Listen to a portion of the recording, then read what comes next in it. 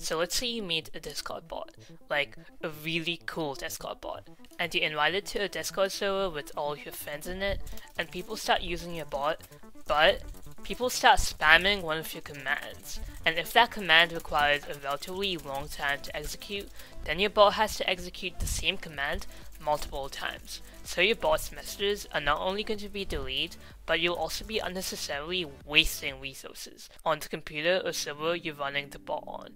So in this video I'll be teaching you how to add cooldowns to your bot to make sure something like this doesn't happen to your bot.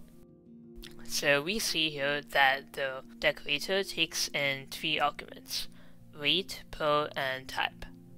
So if we want a command to be only used once in every 5 seconds for every user, then our rate would be 1, our per would be 5, and our type would be a bucket type of user. And then in our code we need to add this decorator on top of every function for every command for which we want the cooldown to be applied to.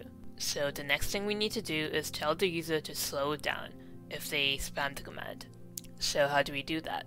Well, if we head over to the documentation again, we see that if the cooldown is triggered, then an error called the command on cooldown is triggered in the on command error function.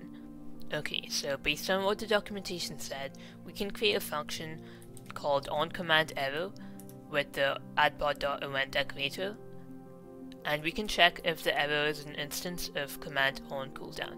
If this is true, then we are going to send an embedded message to the user. And to send an embedded message, we're going to need to import embed and color from Nextcord.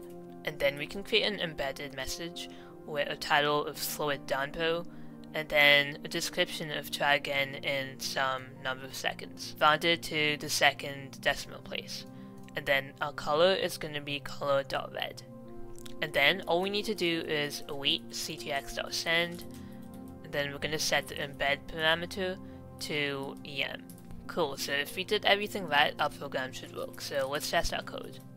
So if we do dog hi, first time we get a message from dogbot. If we send it again, okay, so we get an error message, and we get this because we sent the same command more than one time within 5 seconds. And now since it's been more than 5 seconds, if we type dog hi, we don't get an error. Wait, I have something important to say. Why haven't you subscribed yet? I mean, you've come so far in the video and you haven't subscribed? Look, it's 100% free, you won't miss out on new videos, and you'll help other coders find my channel. Also, make sure you hit the bell icon when you subscribe, because then you'll get a notification every time I upload a new video. Okay, yeah, that's it. Bye.